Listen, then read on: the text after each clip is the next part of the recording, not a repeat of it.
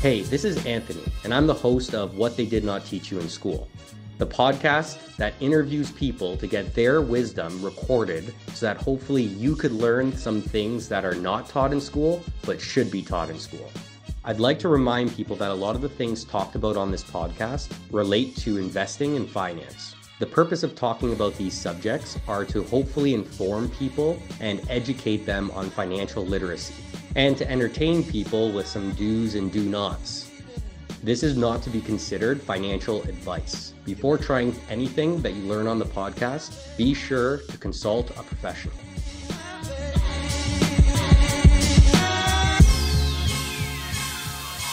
Hello, and welcome to this week's episode of What They Did Not Teach You in School. Today is actually episode 44, and I have joining me today Jason Silver. Jason Silver, I met through, how did we meet actually? It's a great question. I think someone introduced us. Bumped into the street, and next thing you know, here we are. We were talking about entrepreneurship and mindset and decision making, and I was like, hey, this should be a podcast. Instead of sitting on the corner of the street here, you want to bring it inside? Yeah, you didn't have the microphones outside. I actually just met you 20 minutes ago. In the line for coffee. And so he calls himself a startup personal trainer, which I thought was really interesting, being a founder myself. I wanted to learn a little bit more about you, your mindset, the book that you have coming out, and what you do for entrepreneurs and helping them with their mindset and just overall decision making and growth. Our audience is really a lot of entrepreneurs, so I thought that would be relevant for this podcast specifically. So thanks for coming on. Really appreciate it. Thanks for having me. All right. So Jason loves to help people enjoy doing hard things. A big theme in his life is startups, working on creating something new. He's a multi-time founder of kids, which I loved. Multi-time founder of kids and a multi-time founder of companies. He's been fortunate to play a role in helping to grow Airbnb in its early days and contributing to Canada's leadership in AI through building integrate.ai from the ground up. He considers himself equally lucky to have experienced both raising significant venture capital as well as getting through a startup failure. He's been surrounded by great people throughout his career. He learned a lot through meeting new people, and he loves learning new things. He's a big reader, mostly historical fiction for fun, as well as neuroscience, behavioral psychology, and philosophy. And he loves understanding or learning more about why we think and act the way we do, which I guess is one of the inspirations to your book. Yep. And figuring out people and team dynamics is one of the things that excites him. And if something, I quote this, if someone says it can't be done, he wants to try and solve it. So Jason, I just think you're a really interesting guy, and I want to see where the next little while goes with you. So I thought this would be a good moment to timestamp Jason Silver's mind and body in this moment. What day is it today? June 30th. And maybe in 5 to 10 years from now, we'll be able to revisit that. Timestamp away. Okay, so for the people that are listening and don't know too much about you, I kind of want to go through what makes you tick. What was your background and what has led you here today for the first 5 minutes of the podcast I always like understanding someone's background story as when I was younger and still to this day.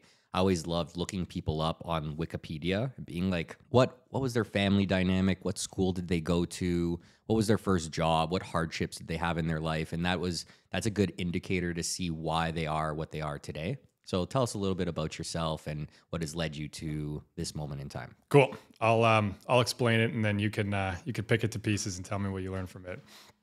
So, engineer by training, did a master's in electrical computer engineering, focused on biomedical engineering. Thought I wanted to be an engineer, left engineering school, worked as an engineer, kind of hardware, software. Realized relatively early on that I was most interested in the business side. I really got very interested in how do you build a great team around a great product that's going to make it into a great business? The great product, I used to think you create a great product, takes care of itself, blissfully ignorant. That's not actually what happens. There's a lot that needs to go on after the fact. So I wanted to get into business. I didn't want to go back to school. I just finished a bunch of school. Wound up getting pretty lucky. Found a startup here in Toronto. Convinced them, hey, there's nothing on paper that says, I'm going to be able to do business, but I think I can, take a shot. I wound up jumping working for them for free for the first little bit just to kind of get in the door. Felt like the first really crazy thing that I did. Got some interesting feedback from the family on that one. But it wound up going really well. They kind of took me under their wing. I got put into a lot of situations that at the time were very above my pay grade, kind of like sit here, don't talk, but you can sit here as long as you're taking notes. And so I got exposed to like, how do you raise money for a company? How does that side work? How do you do like commercialization deals, partnership deals? I got very interested in starting my own company, had a software project on the side. Again, kind of blissfully ignorant, like, let's do this. It'll be, how hard could it be kind of a thing. Turns out very hard. Jumped in, did that, built up like, I guess what you would call today, like a lifestyle business. Hit maybe a single or a double. My partner wanted to kind of run it as a lifestyle business. I wanted to go bigger at the time. So we split very amicably, and I went the more traditional, is that the right word, route of like raise some VC money, built up a company, couple of years, crashed the company, which was, interesting experience. Happy to chat about it if you want to, but very formative, very challenging time for sure. And then I got lucky again. One of my investors whose money I almost entirely lost, I guess had thought enough of me as we were going through the process and I was working on the business. He put me in touch with the team. He said, hey, I think you should go and chat with this team. You might find them really interesting. And that was the folks at Airbnb in the earlier days there. So I joined there before the company was what it is today. It was out of the startup stage, but it was in that scale up stage. I joined when we were, hundreds of people. I got to experience what like the true Silicon Valley, hundreds of people to thousands of people in a very short amount of time ramp looks like. So that was an interesting experience. I had my first kid on the way. I had teams kind of reporting into me from different places. I was on an airplane all the time. I wanted to be based out of the same city that my family, my son was going to be born into, obviously. And I did the only thing I really knew how to do. I joined a very early stage startup. Seemed like the right idea. New kid, why not take a gigantic career risk at the same time? That was Integrate. Love the company. It was very early stage at the time. There were like 2 people, half a slide deck, no product, no customers, as early as you can get. Built that up to a certain stage. And then, had a moment in my life that really kind of pushed me out of my day to day and led me to really think about like, how am I living my life? What do I want to be doing? I felt very grateful that I had been able to learn a lot of incredible lessons in a relatively short time. And I wanted to experience paying that forward as like my primary focus, at that stage in my career, rather than, when I'm going to right before I'm going to retire, which is like the traditional time to do it. Right. And I jumped into this thing that I now call startup personal training. I don't know if there's another one in the world. It's a term I think I made up. If anybody else is listening. I've never heard of it before. If somebody else is out there listening and they do this kind of thing, I'd love to meet them. But the idea was like, I wanted to do something that I always wanted when I was kind of sitting in the founder or the executive seat of a startup. And the idea of startup personal trainer came from like a personal trainer in a gym. I know you're at the gym this morning. The way a good personal trainer works, in my experience, is like sometimes they're standing there like telling you how to do an exercise that you've never done before. Sometimes they're spotting you, right? They're like, they have their arms underneath your elbows so that as you're lifting up the gigantic dumbbells, like you don't drop them on your head and kill yourself. And then sometimes they want to get a workout themselves. So they actually sit next to you and like do the exercise together. And the analogy to startups is exactly the same. So I can help you with the exercise. Sometimes it's more of like a pair programming thing. You're working on a thing, we can work on it together, and I can give you like direct feedback to make it the best that it can be as we're going through it. And sometimes it's kind of like, hey, this is a really cool problem. I just kind of want to jump in on this particular thing and, let's do it. And we see kind of where it goes. And so it's turned into this weird mixture of like a little bit of like thought partnership, really banging around an idea until we get it to a good spot, a little bit of growth coaching, honestly, a little bit of therapy. Being a founder, being an exec, like building a company is challenging. And so like, there's often times when someone will come and like, oh my God, I made this giant mistake and what am I going to do? And and I'll share like a bigger, way worse thing. I'm like, yeah, don't worry. Here's the thing I did. It was way worse. You'll be fine. It'll work out great. And it just kind of feels better. And out of that has come this book I'm writing called Quietly Crushing It, which is about helping kind of anybody who works as a knowledge worker in an office or from their home office, basically like unlock big impact without having to pay for it with the burnout that usually have. So love that. That's the arc. I love that. Okay, so I kind of want to unpack that a little bit because you mentioned a couple key points that I think would be valuable to people that are listening, whether they're entrepreneurs or people starting out in their career. So the first thing that I wanted to ask there is, what was the thought process in going into engineering, and what made you think that that wasn't right for me necessarily, and you wanted to go more in the business side of things? Because a lot of people, they go into one stream, obviously in university. It's crazy that you have to kind of like pick what you want to study at Yeah. 17, 16 years old. And then most people do change somewhere through university. What was your thought process in that, or what advice would you have for somebody who is doing a university degree but might want to pivot? Ooh, that is a loaded, much inside of that question. Why? Okay, so why engineering? I was always super interested in just like tech. So that kind of fit. And I've always, I think, had this value that's just kind of evolved over time of like running after the hardest thing. And engineering was just really hard. Like I knew that it was going to be like a very significant intellectual challenge from the earlier stages. And something about that, I guess, appealed to me. And then when I got into the workforce, I think what I learned is I fundamentally love problems, breaking down a problem. And there's a lot of that on the engineering side. But what I realized is I felt that the biggest contributions I could provide to the solving of a problem was not going to be on the technical side. There were always people who were, smarter, better, faster, more technical, and they just loved the like technical challenge of like, what does the technology need to do here? How are we going to make it happen? And I didn't enjoy that as much as I enjoyed like, who's Anthony?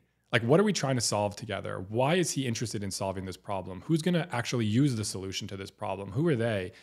And that was always just kind of what interested me. I don't think I would have said at the time, like, hey, I want to do business. It's only looking back that I can say that. And at the time, I was just like, I want to get exposed to more than just the technical aspects of a problem statement. And so I would say, to people who want to shift, like, do it. Like I think I got a lot of social pressure. There was always the question of like, you invested all of this time into engineering and it's a relatively good career path. Like, what are you doing, here? And I just kind of went towards what I enjoyed. Like, I'm lucky that my brain, for whatever reason, is just wired, to do that kind of a thing. And I think like you take a small step. Like I joined this company for free and I worked with them for a bit and like I wanted to try it out, and it was either going to work really well or it didn't. I might have jumped in and learned like, oh, actually the technical problem solving is what I'm most interested in. I should really try to stick with that. And you can always shift and juggle around. So there must have been a lot of social pressure for you because I don't know how what your support system was like at that time, but a lot of parents, particularly ones that even peers as well. Like you probably had friends through all engineering. They're like, Jason, what the hell are you doing here? Yeah. Like you're destined to get a good job, high paying, go do your thing in engineering. And you're like, no, I'm going to go work somewhere for free. Like, how did you overcome that? Did you have a good support system around you or did you have to kind of battle on that front?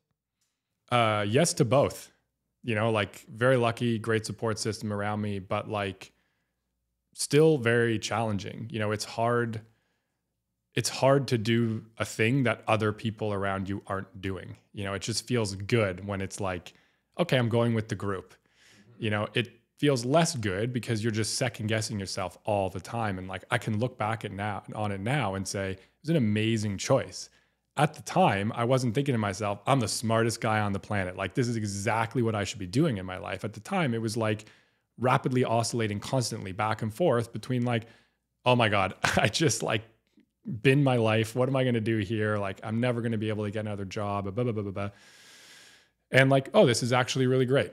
And so you just kind of steer towards the great stuff and do more of the great stuff and try to quiet the voice in my head that was like not the most helpful for me, and test and learn. Like, I think that's the thing I really took away from it. So a big thing right now, especially on social media, a big trend is get paid for what you're worth, right? And that working for free, although was very popular years ago for like internships or like whatever, is becoming less and less popular now. What kind of advice would you have for somebody who is looking to get experience and potentially work for free like you did. Would you recommend that, or when would you not recommend doing that? The not one's easy. The not one, I never really, I don't feel like money is the best motivation, but it is like banged into our heads that like you need to measure yourself with how much money you make. And it's funny because it's one of these things that like in our society, like we don't talk about how much money we're making. You just kind of look at people and you make judgments about like, this person's probably making X or Y, their job is blah, blah, blah, blah, blah. And like, where do I fit, somewhere in that broad spectrum. And so it's hard not to measure yourself with money. But thinking about like the true motivation, I think is really important. Like there were skills I wanted to learn. And like, quite frankly, if I was to think about it from an employer's perspective, what did I have to sell them at the time? It's like, yeah, I could do business. Great. Tell us about a business that you've done before. Oh, I can't do that. Okay, cool. Well, like talk to us about like how you would build a balance sheet or run like a profit and loss. Oh, I can't do that. Well, what about like managing a team? You ever done that? No, I've never. So like, what are they going to say?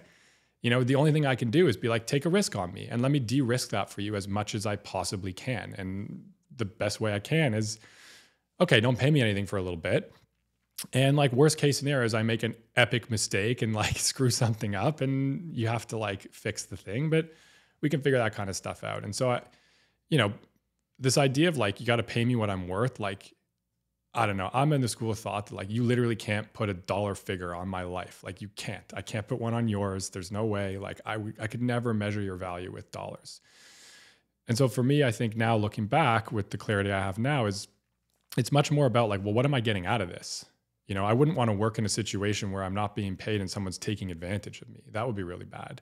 But I was getting something very tangible in return. I don't know of a way that I could have really learned how to like raise VC funding other than like going through it. You can sit in a classroom and somebody can explain to you, this is how you do it, but then go try to do it yourself. You're going to learn a heck of a lot. And so, again, now looking back, it's like, it seems financially like it was a stupid decision, but the alternative was go get an MBA and pay $90,000 for that. So actually, like, I think I came out ahead financially and, I definitely came out ahead experientially. Not to say an MBA is not great. I think if what you want is to go and like really study a lot of the core management science behind business, like I have a lot of friends that did MBAs and like they're phenomenal people who've learned some incredible things. That was their path. It's great. Go for it. But their path doesn't need to be my path. My path doesn't need to be their path. And so I just think about like, what am I trying to get out of a situation? And do I think that there's like a fair exchange here? Money's involved for sure. And, it didn't last that long. Like, would I have worked for free for 6 years for them? Like, no chance. It was a small handful of weeks or months. Like, it didn't last, very long. And the trade-off was giving me access to things that, frankly, at that age, like, if I could have paid for that, I probably should have. Right. I probably should have. I'm a big believer on that because this story really relates a lot to me because in university, I did a health science degree in kinesiology. And then afterwards, I was also like interested in finance. And right when I got out of school, it was 2012. And like Snapchat just came out. Instagram was in its infancy stages. And I was like, this whole digital social media thing, internet thing, I want to be a part of it. So I like pivoted. And the first business experience that I got was working for free at a AI startup. And still to this day, I know all those people that I worked on that startup with, and we stay connected and we're friends. But even more than that for this topic is that I learned a shit ton about how to manage a software project, how to raise money, what marketing looked like at that time. Yeah. And the best way of doing it was going and doing it with someone at a startup, or else I would have had to go back to school, just like you said. Yeah, I think like just fight the tendency to simplify life down to a financial balance sheet is absolutely an aspect. It's like very privileged of me to be able to sit here and say, you don't necessarily need to earn money from a job. Like that's not always true. There's certainly, you said, when should you not do it? There are situations where if you are trying to keep a roof over your head, you got kids to feed, like working for free is probably not going to be an option for you and you probably shouldn't do it. But if you're at a spot in your life where you can make it happen, I think just narrowing the view down to, well, how much money is going to go in and out of this interaction is certainly an aspect, but it's one of many to think about. And I personally just kind of reject any advice when someone tells me unequivocally, like, you should do this or you should not do that. They don't know me. They don't know how I like to do things. It's not that I think I always know best, but I've learned that like what works for some people doesn't work for other people, and like just try. Yeah. And I like that. you take a small try and you see what happens. And the risk I took at the time felt monumental. And again, looking back, it wasn't that big. At the end of the day, I still had an engineering degree. I could have gone to another company. And worst case scenario probably was that I would wind up having to take a job I might not have loved to like earn some money and get back on my feet, so to speak. But it didn't feel maybe like, try it again. Exactly. But also employers love that kind of experience. Yeah. It's just, I don't know. You can overcomplicate stuff. Like I wanted to learn. They were prepared to teach me. This was the easiest way to make it happen. Take a swing, see what comes out of it. So another thing that you mentioned was when you started your first company and you raised venture capital money for that, and then it failed. The investor thought so highly of you still that he or she invested in your next venture, right? So they put me in touch with the team at Airbnb. Oh, I see. So they thought so highly of you that they actually connected you with social Airbnb. investment. Yeah. Yeah. And that was one of those moments where, listen, failing at a company, again, easy to like talk about it now. And I look back on it fondly. In the moment, it was brutal, like brutal. I had all of the negative self-talk you can imagine. I'm screwed. I've destroyed my career. Nobody will hire me again. What am I going to do here? People are going to hate me. People think I suck. Da da da da da da da da da. And I got very lucky that this investor, like, it was an amazing external signal for me that somebody whose money I had almost entirely lost had thought enough of me as we were going through this process that he was prepared to make a very significant recommendation for me. What do you think it was that he thought about you that impacted that decision? Yeah, I mean, you'd have to ask him. But just being clear on the way you want to do things and treating people right as you go through it. And I never hid anything from him. He knew what was going on in the company as we were working our way through. I tried to treat him and the other investors properly and the people at the company properly. And like just remembering that there's more to the business than the business's success or failure. It's a collection of human beings trying to accomplish a thing, and like, trying my best to be a good person and be good to other people as we go through. Came out the other end is like, could never have predicted that. I assumed the company was going to go up and to the right and it wasn't going to crash and it would be amazing and and it didn't. And because I guess I went through that in a way that felt right to me, it landed the right way with folks, even when things didn't go the way we want in terms of the balance sheet of the business. And you mentioned that you had your first kid on the way during that period of time. That was a bit later. A bit later? Yeah, that was that like, when you were at Airbnb? Yeah. Yeah, okay. Yeah, so first kid on the way, yeah. And then, so tell me, before we jump into that and like family life or whatever, tell me what it was like growing or being a part of Airbnb's growth like that. What was your biggest takeaway from that moment in your life? It's a common question, hard to find. Like picking a single one is tough, and I hate repeating the same answer over and over and over again. But I think probably two. The first is like it really codified this idea of like putting people first. Airbnb is a very people-first company. I think up until that point, I always knew that people were important, but I thought of them as like one of many important elements of accomplishing something great in business. And so if we're trying to accomplish a thing, we have Anthony on the team. Anthony's doing a job. We need that job done. If Anthony isn't going to get the job done, we can just like rip and replace. We'll put somebody else there. Like it'll be great. And I was a lot more stick than carrot. Like, here's the goal. This is what we have to accomplish. We've broken it down. Like, now go hit the numbers and make it happen. And what I learned coming out of Airbnb is like a lesson I draw on all the time is like, you take care of the people, they'll take care of your problems. And you can't predict the way that that's going to bear fruit, but you just have to make that investment on faith. And Airbnb was like a very, very, very people first company. One of the things that was happening all the time was like, I joined this place and, we were at offsites all the time. Like, and they were fun. They were strategic, but like not cheap. You get a bunch of people, you do some strategy stuff and you like go do a wild experience or something like that. We were having these things all the time. And at the time I kind of resisted it. I was like, what is going, like, I have huge targets to hit. I got to be executing right now. Like, why do we have to stop and talk about strategy? But what I realized over time is there would always be like an amazing nugget that would come out of one of these strategy sessions that I never could have predicted in advance. And the company was growing so quickly that, it would be very easy for like Anthony and I are executing in our lanes. We're not talking to each other. We're growing really fast. And like, it causes a lot of self-inflicted wounds. But when we get together and we talk about, this is what I'm doing, this is what's important for me, this is why it's important for me, this is what you're doing, this is why it's important for you, how do these things fit together? You wind up staying aligned in a way that, yes, it's not the most efficient. It would be nice to be asynchronously aligned. And there's like this beautiful Google sheet that just like, I find it doesn't usually happen that way. But when you sit down with somebody and talk to them and, really understand what they're working on and why they're working on it, you wind up being able to do things that you probably couldn't have if you were running in your own lanes. And so the people first mentality is one where now you put a problem in front of me, no matter how businessy it looks, my first questions are always about like, who's working on it? How are they motivated? What are they trying to accomplish? How are they feeling right now? How are they working with the other folks that are involved? Who's on the other side of this problem that's going to consume the solution? What are they trying to do? What's important for them? Usually that's where the solution comes from, but it doesn't feel like that's where the solution comes from. You usually want to dive into like, we're trying to grow revenue. Great. Like, let's get right into the tactical stuff and the like pull apart the numbers. That stuff's important. I'm not saying it's not important. But I like to start first with like, who are the people, what's going on for them? And like, are they in a position to solve, or do they have the conditions they need to create the best solution possible? And how do we focus on that? Make sure that's in place. It's not that everything else will take care of itself. That makes it feel like the work is easy after that.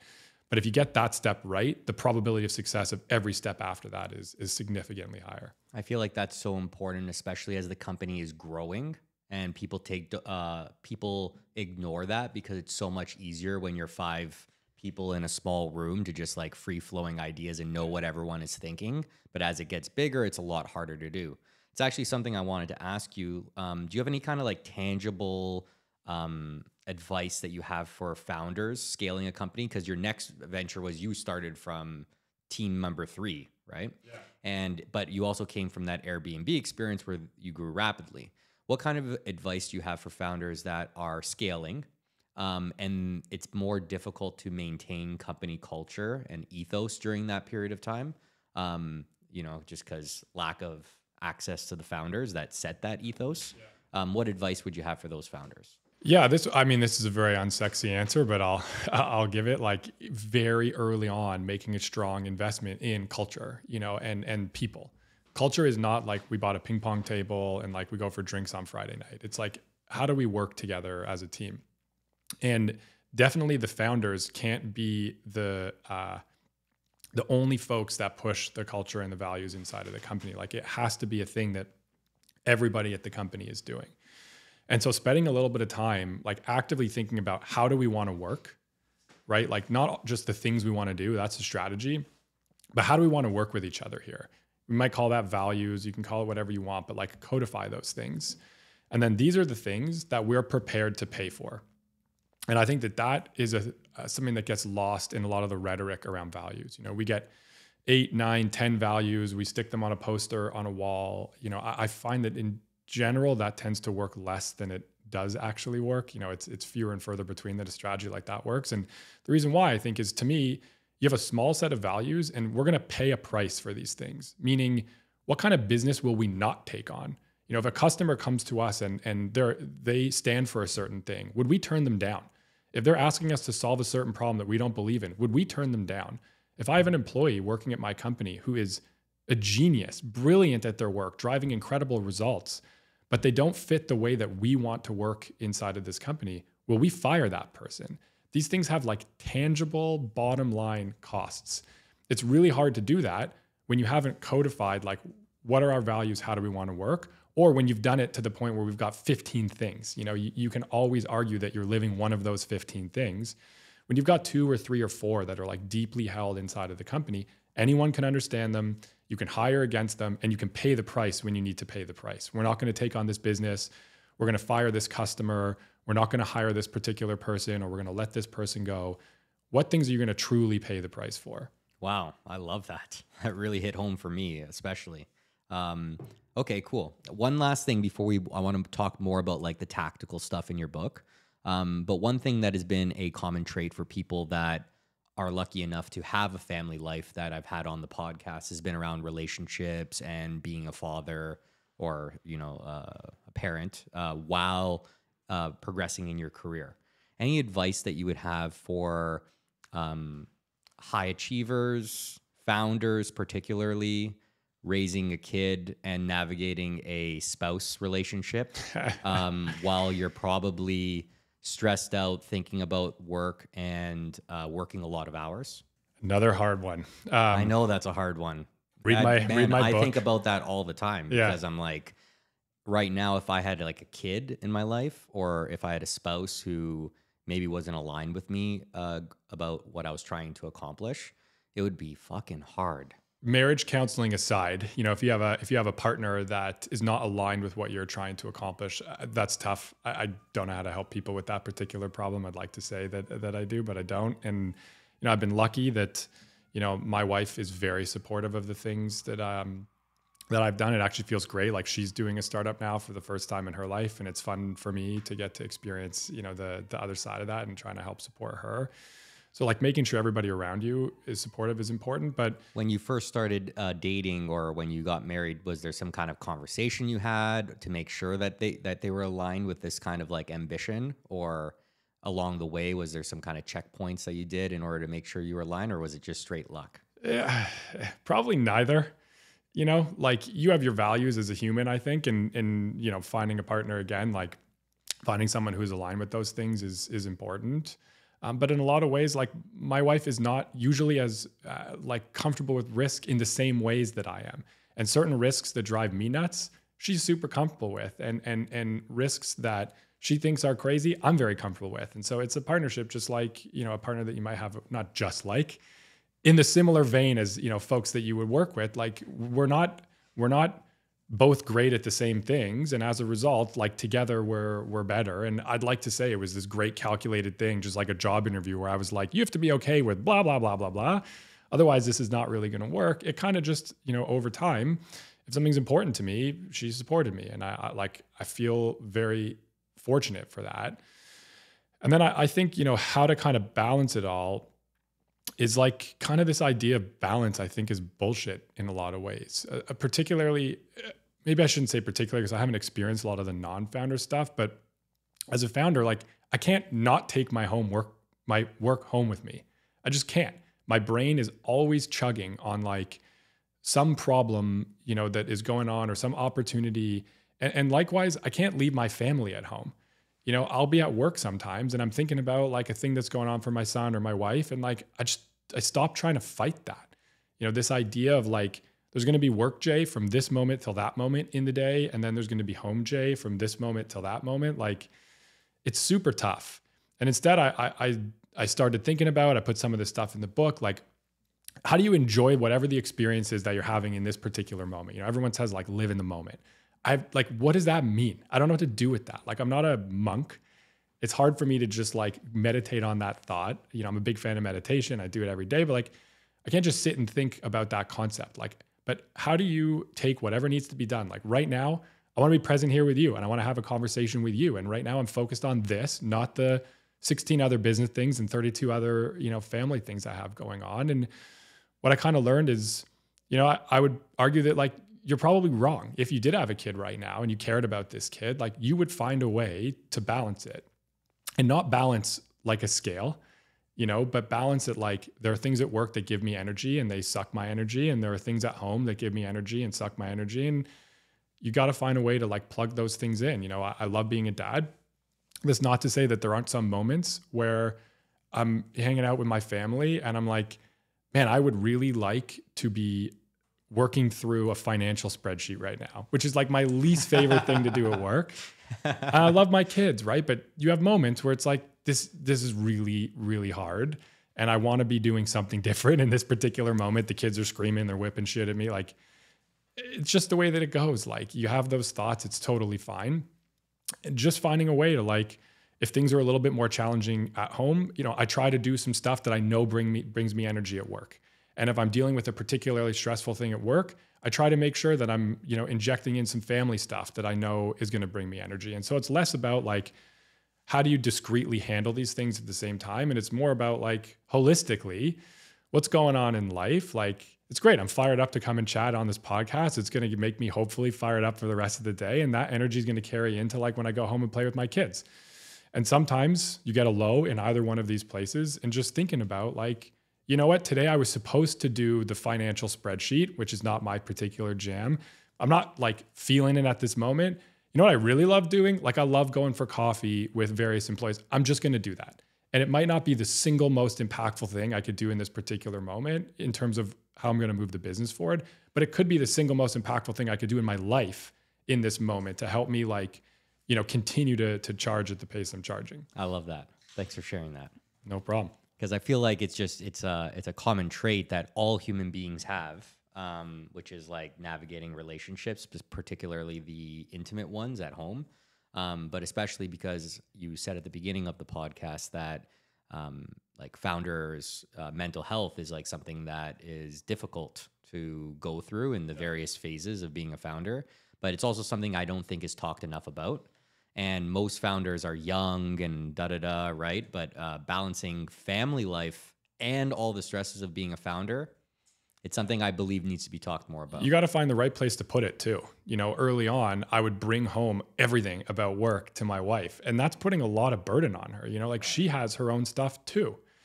And what I learned over time, and this is why I love doing this for other folks, is like as a founder, it's hard sometimes to relate to people who are not founders. It's not that somebody else's job who, you know, works for whatever, a bank or, you know, a consulting firm is better or worse. It's just so fundamentally different that, you know, sharing what's going on for you and why it's feeling the way it's feeling might actually be anti-helpful for you. Because they'll look at that problem and they'll look at it through the lens of their corporate structure and the way that it works in their profession. And they'll bring all of that to bear on you in a moment where like, you know, that's not how I'm feeling. I'm not feeling it for that way, for that reason. And the same works, you know, at home with my wife. It took me years to learn that like there are certain things to bring home and talk to my wife about, not because she doesn't care, not because I don't want to share them with her, but like it's stressful to bring home certain stresses that are, you know, it's just not part of her world. I'm just adding stress to her plate. That's not great. Now, if I hold on to that stress, that's not great either. You know, finding the right place to put it. And I think that's what a lot of people don't spend as much time talking about is you need a therapist, find a therapist. Therapy is amazing. It's a great thing to do. It's not a sign of weakness. Go and do it. You want a coach, grab a coach. You want an advisor, get an advisor. If you're bottling this stuff up, that's a recipe for like at some point the top's going to pop. You don't know when, but it's going to happen. Nobody can bottle it up for that long. So find the right outlet. You know, make sure that it's the right spot, and like burdening your partner at all times with everything and expecting that they can be that person for you at all times, I think is a very like, in my experience for my relationship, is an unfair and unreasonable expectation for another human being to hang on to. I love that. That was probably like one of the best parts of the podcast for sure, because it's so relatable to so many people. Funny direction we went in here. Yeah, and that's okay. That's okay. I'm gonna skip ahead now for the last 15 minutes of the podcast. I really want to learn more about your book. Yeah. So can you tell me the inception story of it? Like what made you want to write a book? Like that's an endeavor. Probably your find the hardest path thing and do that that you spoke about earlier. But tell me about the inception of the story. Why did you name it what it is? And then I'd love to dive deeper into like some of your biggest key takeaways for people. Yeah, it's a bit of a rough story, but 4 years ago, Wednesday, my sister passed away from cancer when she was 37. And it really it shoved me out of this mode that I was in where I had never had an experience to me that felt this like unfair and out of order. You know, you're around death, but like you expect, okay, my grandparents are going to pass away at some point, and mine had, and it felt like the natural order. My sister didn't make it to 40. And yeah. And you know, I couldn't bring her back, and it felt like a moment that I couldn't ignore, you know, and I realized that I'm living my life a certain way without making a choice about the way I'm living my life, which was I'm charging as hard as I possibly can, trying to achieve as much as I possibly can. I was spending a lot of time without realizing it, living in the future, thinking the way I'm going to get balance in my life is I'm going to work as hard as I can now so that I don't have to later. Right. Then I realized later, what's the probability of later? You know, and if I, you know, completely sell the farm for later, that is not the best strategy. You know, I have to be thinking a little bit more about now. And so the book kind of started not as a book at all. It started as like a coping mechanism. I kind of took this test and learn mentality, and I realized, like, between the startup I was in at the time, and I was very fortunate to work with an incredible team. They're very supportive of me in that moment in my life. I realized I'm for sure going to crash and burn in a very material way. Like, I could feel that I was going not up and to the right, like down and to the right. And the slope was like aggressive. You know, I wasn't going to be able to keep all the balls in the air. And I was ignoring a lot of emotional stuff with work. And I wanted to try to figure it out. And so I just kind of put aside all the preconceived notions I had about, like, this is what I should be doing, you know? And I started trying like everything. I was reading a ton. I had a therapist that was very helpful. And basically, if I like read or heard about a thing that could help me feel better or do better, I tried it. And I just experimented like a ton. And I mean like a ton with everything you could possibly, you know, imagine. You know, I was hanging from a bar for 3 minutes a day. I was doing like cold plunges to see how that would help my dopamine. Like, I started intermittent, like all of them. I tried every single thing, and I was keeping track of, like, is this making me feel better and or do better? And through that, I kind of dropped the ones that weren't working. I tried, I'd read a book on like the microbiome and how if you get your microbiome to a certain spot, it's really good for your mental health. And so the solution there is like no more soap. So like I washed my hands, but like there was no like shampoo or anything like that. And that one lasted like 4 days. I think in retrospect, I should have realized that like this is one I probably don't need to run. Basically came up with like an impact tracker, which I talk in the book about a little bit, but pretty much every day was like a little micro journal. I wasn't a big journaling guy. I wasn't going to write, you know, for hours, but I basically just ranked like, how am I feeling? You know, how do I feel my impact was today? And what did I do? Like, what tests am I basically running? And I would just kind of look at that. And, you know, every couple of weeks I would throw in a new thing, get rid of a test that wasn't working. I did this a lot, and I started to feel like remarkably better. And it was going so well that I thought, like, maybe I should deploy this at work. You know, and what I realized is there's so much self-help stuff out there about like things you should do in your life, as if work is somehow a separate thing. When I dove into work and I said, like, I'm just going to forget all the stuff that I was taught or that feels like the way I need to do it, and I'm just going to experiment now. Same kind of thing. Like, I'm going to set no goals. Let's see what happens when we do that. I was a very goal-oriented person before. I'm going to set no goals. I'm going to set only goals. I'm only going to do stuff that I have goals for. I'm going to work, you know, 20 hours a day. You know, there's that stuff about like Michelangelo and like there's all this stuff you can do with hacking your sleep. I'm going to try that. I'm going to work 7 days a week. I'm going to work 3 days a week. I'm going to take no meetings. I'm going to do only like everything. I just like bang through all these tests. And again, this is where like my team was, I don't know what it was like to work with me. It must have been like ridiculous.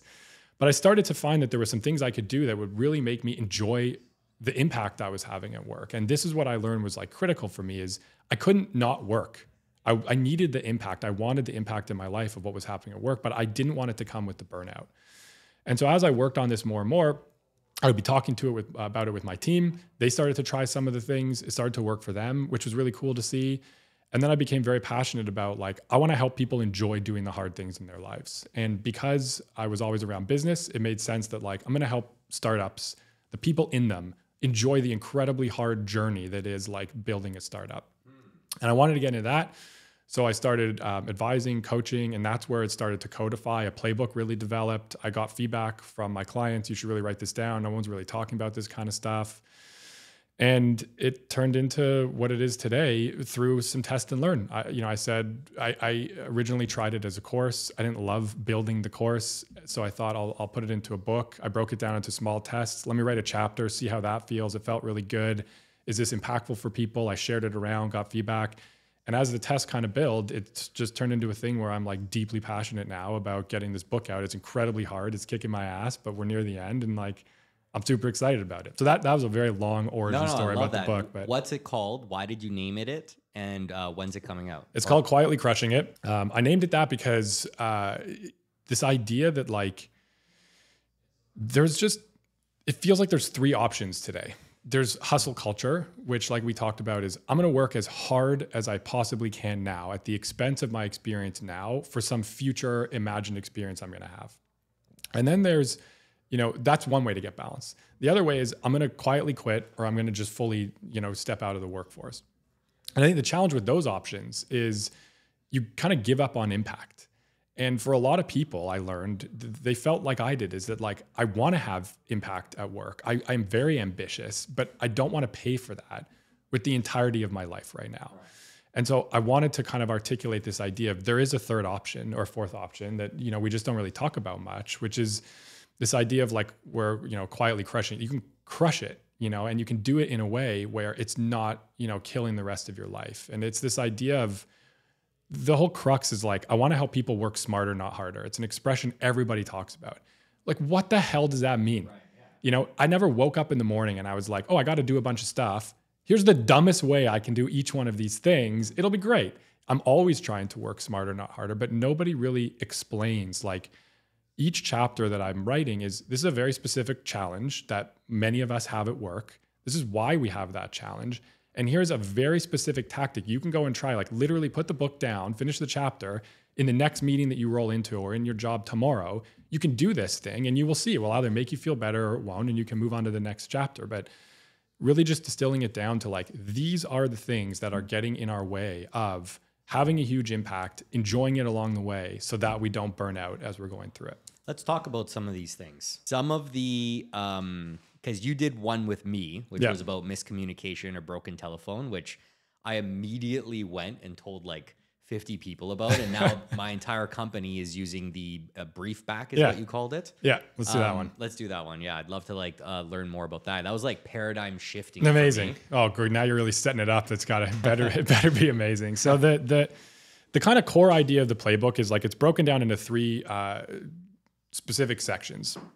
The first is about how to create more space. And the idea here is how to find very common slowdowns at work and not get slowed down by those anymore. So you can accomplish the same amount of impact with less effort, or at least, the same effort, or more impact, same effort. So we need to create this space for the second piece, which is how to align your experience. And this is about like what matters to you and how do you deploy yourself at work in a way you're really going to enjoy. And what I find a lot of conventional wisdom says is when you're working on kind of self-improvement, you always need to start with self-awareness. You have to start with self-mastery. And my experience with that is we are all really, really busy. Nobody has time to really do much stuff, let alone like do some deep self-awareness stuff. And it's not going to happen off the side of your desk. Like you're not going to finish a report at 11 o'clock at night and then like open up your like self-awareness document and like knock out something that helps you realize, oh man, my life's going in the wrong direction. Like it needs real dedicated time. So we start on purpose with like, how do we create that space? So where are we most commonly getting slowed down and how do we stop those slowdowns from happening? And so, what they didn't teach you in school, this is like, I think a good example of something like this because we do it in school, but you don't learn what to do about it. And so it's the idea of broken telephone, right? We've all probably played or seen people play this game. You start with one kid, you tell them a message, and then the kid shares the message with the kid next to them, with the kid next to them, down the line until the person at the end says what they heard, and it's some radically different thing from what the first person said, and everybody has a hilarious laugh.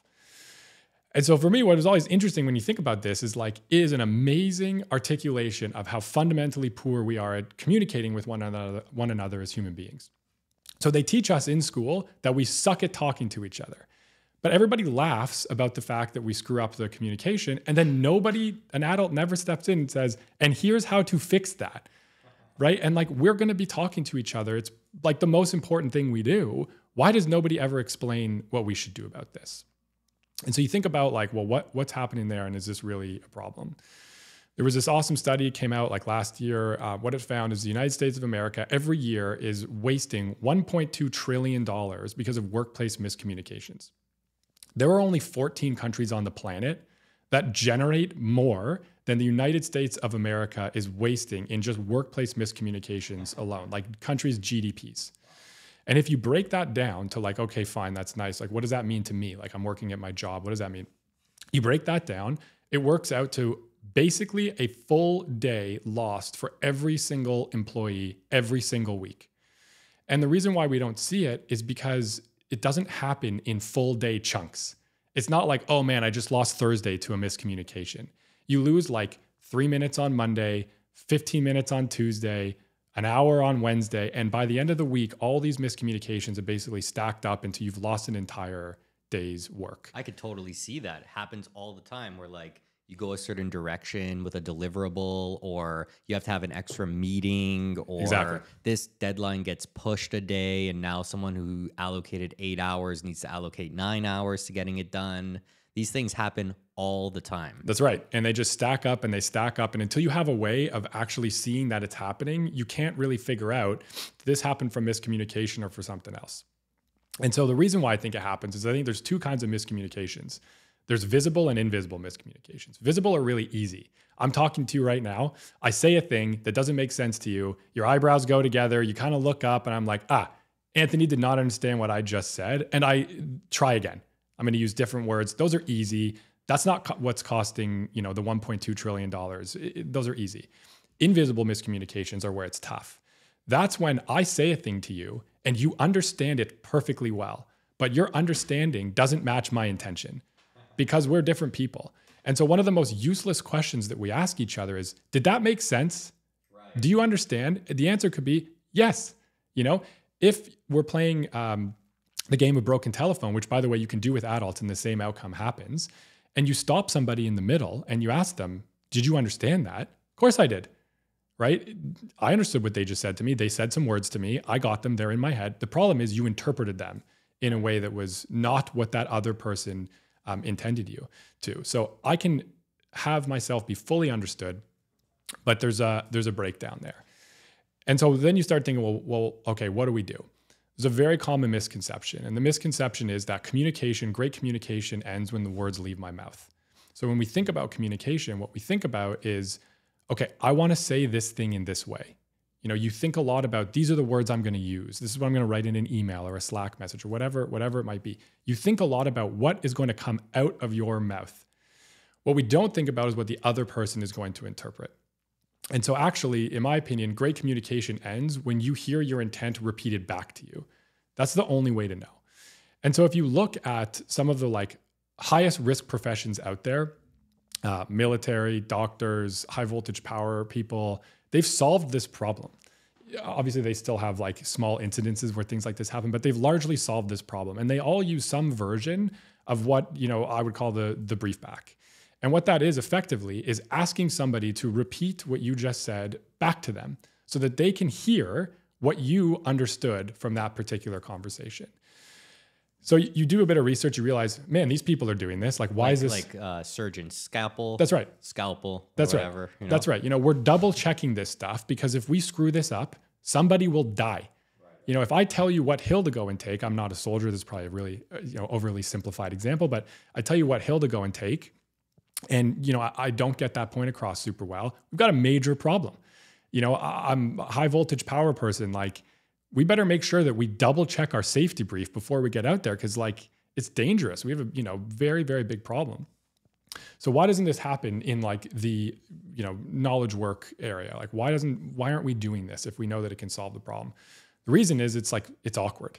It's not a thing that we do traditionally in day-to-day life. And so I started thinking about well, how do we make it easier for people to do this inside of a workplace setting? You can do it outside of work as well if you want to.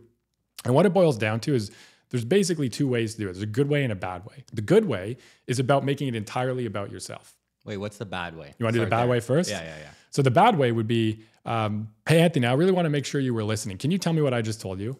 It's incredibly condescending. No one's going to hear that and be like, what a great guy that Jay is. And who's this asshole? Kind of puts the person on the spot, I guess. I am judging your ability to listen to me. It's not about that, right? So what you want to do is you want to keep it on yourself. The alternative to the bad way is, hey, Anthony, I really want to make sure that I did a good job communicating my point to you. Can you let me know what you took away from this conversation so I can just quickly double check that? It's entirely about the job I did communicating my point to you, not whether or not you're capable of listening to me. Because I know you can listen to me. I just don't know how you're going to interpret the words that you hear. And you can use it equally on the other side. Someone's giving you instructions or telling you something. I can do the bad version, which would be, hey, Anthony, I want to make sure that you did a good job telling me this thing. That's not going to feel great for anybody. the alternative is I want to make sure that I heard what you intended me to hear. I think what you just said is X, Y, and Z. And if you take this very small step, you will eliminate so much time, all of this workplace miscommunication, because what you're doing is when I ask you to give me a brief back, I'll say a thing to you, you'll brief it back to me. And either I say, you got it. And we just invested 15 seconds to save us potentially, hours down the line. Or you'll say a thing, I'll be like, interesting. I understand how you interpreted it that way. That's not the thing that I meant. Let me try again. And so we're making the invisible miscommunication very, very visible now. I get to see this doesn't match, what I intended to. Let me try this thing again. And if you do it enough, I've worked on teams where like now we just say, can you brief me back on that? It's become culturally normal. We know that we're not trying to hurt each other's feelings. We're just trying to remove these miscommunications. And so if you do it enough with your team, it just becomes routine. It becomes very, very routine. I've already seen it myself, because for everyone that's listening, it's like, you told me this a month ago and I started it with my immediate team, and now they just do it automatically. It doesn't take long. Yeah. Yeah, because what you realize is the huge benefit. When I started doing this, I thought I was a pretty good communicator. Like I can get my points across pretty well. I think pretty deeply when I talk to people and, structure my thinking together. 5-6 times out of 10, I was lucky to be landing it in the way that I intended it. Again, not because I was doing something wrong or the person receiving the information was doing something wrong. We're just different human beings. And I can't predict the way that they're going to understand the thing that I'm saying to them. And what I learned is, wow, like 4 or 5 times out of 10, something's coming up that is misaligned from what I intended, and we can fix it now. But before I was doing the brief back, you really have no way to figure that out until afterwards.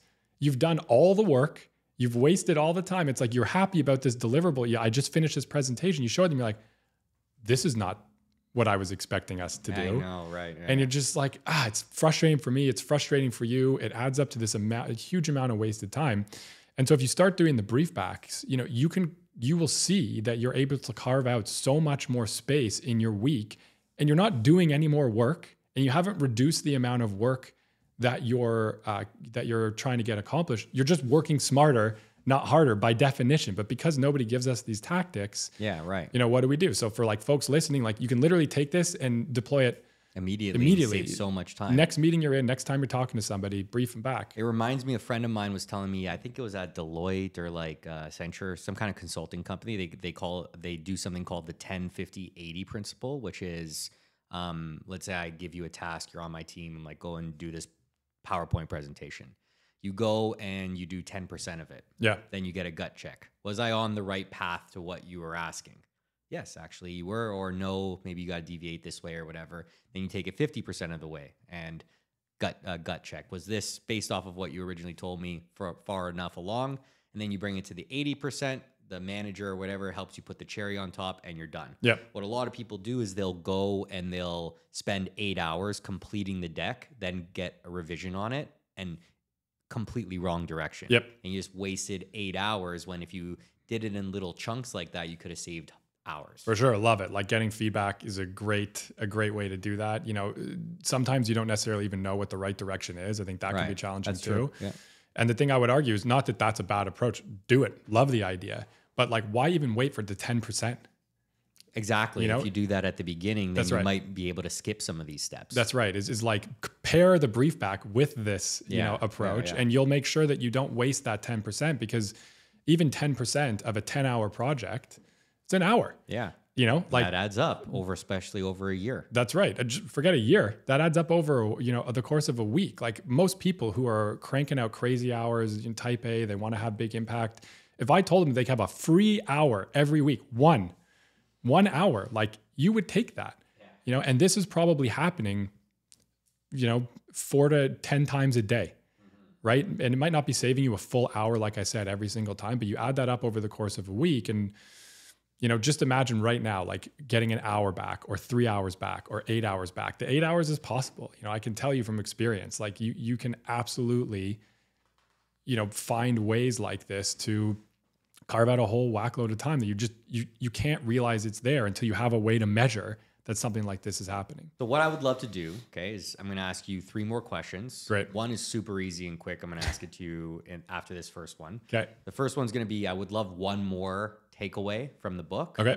And then I would also love to just have you back on. This was like amazing. Cool. You have so much wisdom to share. Thanks, man. Okay, so give us one more tactic from the book that like you think is most useful to people that really stuck out. Most useful. Okay, so let me ask you this. What size of team do you want to choose your own adventure? So something that's like of critical importance to us as we go through our lives is decision-making. Nobody really teaches great decision-making in school. I don't know why. It's the theme of your podcast. So like we could talk about decision-making. I'm a big decision-making nerd. So like we could spend, all day on that, but it has 2 chapters dedicated to it in the book. I think 2 things are really important. How do you make great decisions and how do you make great decisions faster? You can pick. Which one of those do you want to? Well, I hear so often in all these books and videos that I see on YouTube that the most successful people make decisions fast. Okay. So you want to do faster? Sure. Okay. So we'll play a game. I think in the startup space, there is a common thinking that scale equals slow. As we get bigger, we're going to get slower. And that's just the way it has to go. That's what I hear. So I'm going to tell you some characteristics of a real company. And you're going to guess how long it takes them to make their average decision. And I'll give you bonus points, which I guess are really worth nothing if you can guess the company as well. Okay. So this company has about 400,000 employees. Their budget's about $175 billion. Their decisions and their outcomes are quite long-term in nature. So when they do a thing, it takes a long time before they can learn whether that was the right thing or not. Many of their decisions are incredibly high risk. So an incorrect decision can lead to loss of life. And they have no email, cell phones, or chat to help speed up their communication. So This is a company today? This is a real company. Okay. So how long do you think it takes them to make a decision on average? Okay, so if you didn't say the last part, which was the no communication aspect, that's going to throw a wrench in it. That must make it like this now becomes a riddle. But without that, if it was like a normal company that had those communication things, I would say like a year, because they make probably in like Q3 or 4, they make decisions for the following year. And in order to pivot that, it would take at least 2 more quarters. So I would say like anywhere between 2 quarters to 4 quarters to make a decision. Okay. So this company is like proof that you don't have to slow down as you scale. So it's 1960s NASA. Okay. And it's the 1960s NASA who was working on the Apollo mission. So sending people to the moon.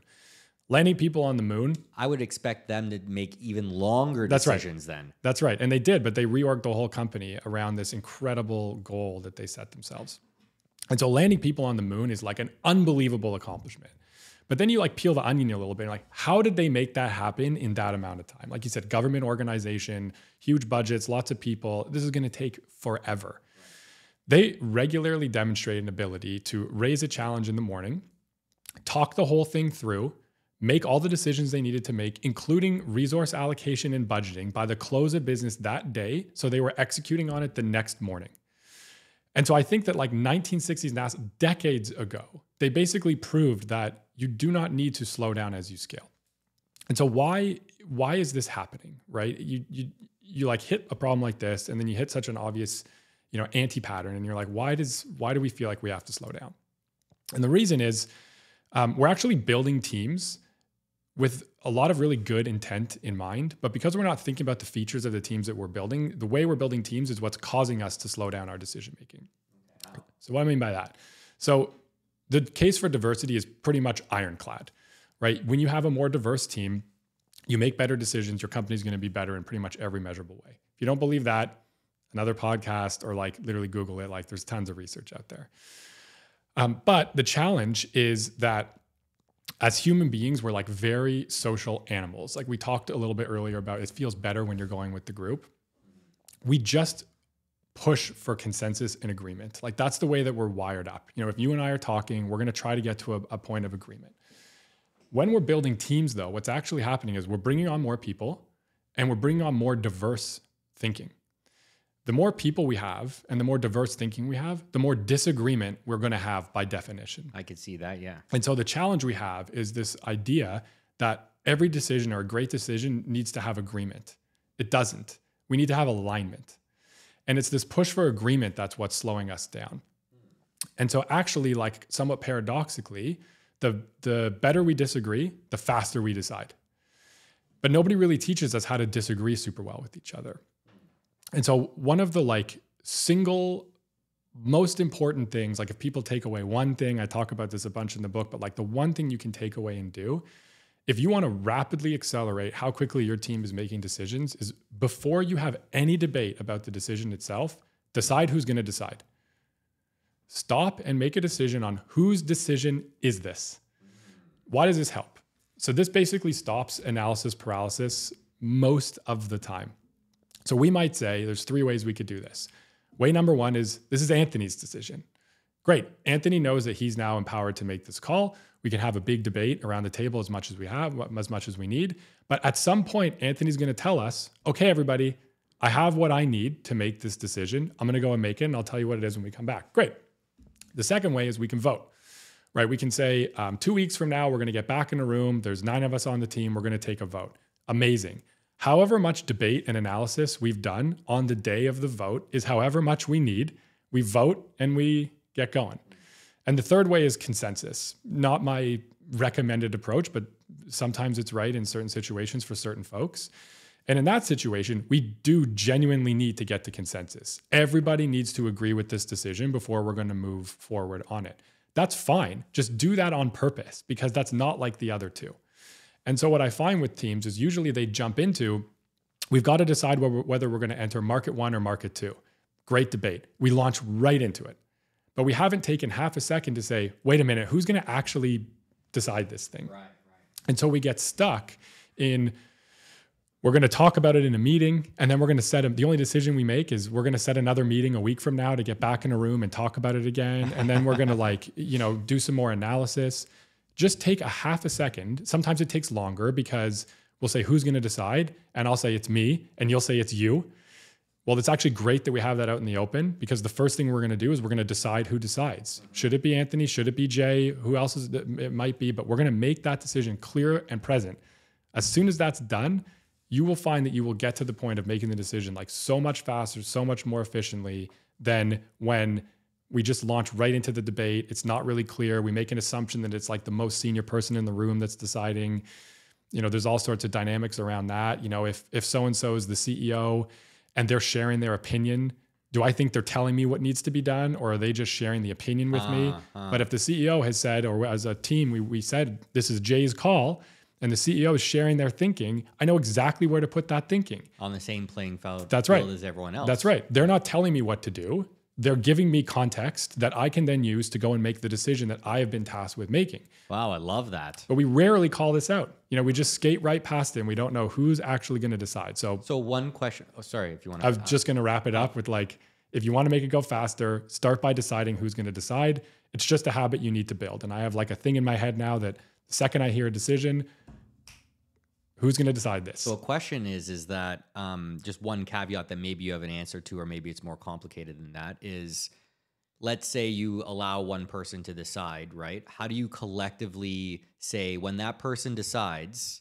we got to buy into it? Because some people might be like, hey, he didn't agree with me, and be upset about it. Is there any tips or tricks you have? Yeah, this could be a whole podcast in itself. Okay. You hear a lot about disagree and commit. Which is really important. Yeah, I think I've heard of that. Yeah. So there's agree to disagree, which I don't like. That basically means I don't agree with you, and we agree that I don't agree with you. But that's not helpful when we're executing. That doesn't feel like I'm aligned with the decision. That's different than I'm going to disagree and commit, which is I don't agree with you, and I'm going to treat this decision as if I made it myself. And I find the way to really help with that is people, I think, want to be heard, even if they're not listened to. Meaning, let's say we're driving in a car and we have to make a super simple, left or right. And you think left and I think right. Fine, you're driving the car. I tell you to turn right. If you just jerk the car to the left, I'm going to think what the heck, man? I told you to go right. What, versus, Jay, I hear you that you want to turn right. I'm choosing to turn left for this reason. Here we go. Okay. At least I know that Anthony took in the information I had for him and made the best decision he could, having heard me. People want to be heard. I think the challenge pops in when you have someone who just makes a call. We don't necessarily know that they were the right person to make the call, and they're not sharing the way in which they made the call. It feels like all the folks in the room who should have had a voice, they don't know necessarily that, like, yeah, Anthony listened to me, he heard me rather, and he might be doing the thing that I didn't recommend to him, but I know that he made his decision considering my input. And so I always try to make sure when I'm coaching people on decision making, or I'm doing it myself, like, make sure that people understand, like, show them, Anthony, you told me to turn, or in our case, like, Jay, you told me to turn right. I heard you. This is what I think about that. And this is why I'm making a different decision. Now, I might not agree with you. I might still think, I still don't think left was the right way to go, but I can align around that now because I know that he heard me. I know that he had my context. I know that he hopefully benefited from the diversity of thought in the room, and he's making the best decision he can. And I trust you because you're tasked with making this decision. And I want the same, when I'm tasked with making this decision. So rather than trying to convince people that you're right and they're wrong and this decision's better than what they were thinking, show them that you heard them. This is how I made my call. It incorporated all of the information and context from you. And now this is what I'm doing for these reasons. And that kind of step really helps people feel like, okay, I was involved in the process. I helped to make this decision, even though it's not the decision that I would have made myself. It's much easier for me to then commit to that decision and say, okay, don't agree, let's go do it. Amazing. I love that too. Thanks. Okay. Last two questions. Ask this to everybody on the episode, on the podcast. Where's a place someone could, if someone wants to follow along, connect with you online, where can they do so? Yeah, I mean, best spot is like, I'm super excited about the book, trying to get the word out about that. So that's at quietlycrushingitbook.com. It's long, so there's a shorter version. You just like qcibook.com. We have a pre-order up now. I think we're doing like 40% off what the actual list price will be when we launch later this year.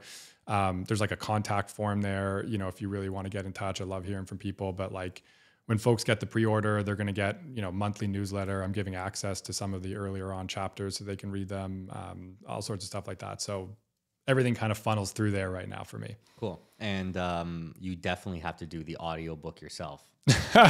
You got a good radio voice. So when the audiobook comes out... Is that like telling me I don't have a good face for anything else? If there was a Facebook or whatever. I think there is a Facebook. Yeah, okay, I'm done with this question. All right, last thing, okay? I asked this to everyone on the podcast.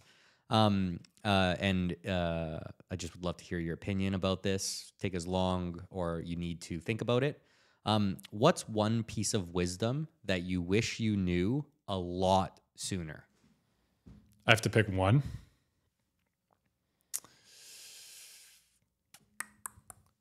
I'll tell you a thing that was like surprising and meaningful to me instead, because picking one of the that makes me feel like I'm some kind of wise person. But one thing that was really interesting to me is I remember kind of before my sister passed away and I was running 1,000,000 miles an hour, I would get advice from people to slow down. And I remember thinking actively, like, I can't, because my speed and my pace and my work ethic, like, is my edge, and if I slow down, like, what's my edge going to be? And then after my sister passed away, I was physically forced to slow down. Like I couldn't, I could not keep up the pace. It really wasn't working. And so I consciously decided to slow down. And what I thought I would learn from slowing down was that going slow is better and like ways to slow down. What I learned instead from slowing down is better ways to go faster, which was very surprising, that like I could have more impact than I was having previously in a different way so that I don't have to be running as fast to be accomplishing as much as I was. And I think it took me slowing myself down to realize there's a better way to go faster. And so, this idea that like the slow way is the fast way, it kind of feels very Zen. But the thought I would have for folks is oftentimes when it feels least beneficial to slow is actually the time when it is most beneficial to slow. And you don't have to think about it as I'm going to slow down and accept less. You're actually going to slow down and it will result in more. So when it feels like your back's up against the wall, you got way too much to do, there's a billion things going on, you're trying to knock through 1,000,000 deliverables, that might actually be the moment to like take a half an hour to step back and think, what am I trying to accomplish? What's really important? How might I structure these things differently if I was thinking about impact instead of hours? And I bet that you do that a couple times, a few of those, you're going to find like, there's a way better way that I could be doing this. So, looking for those moments when it feels like the least beneficial to slow down, and actually recognizing those is like, those actually might be the best times. Wow. I love that.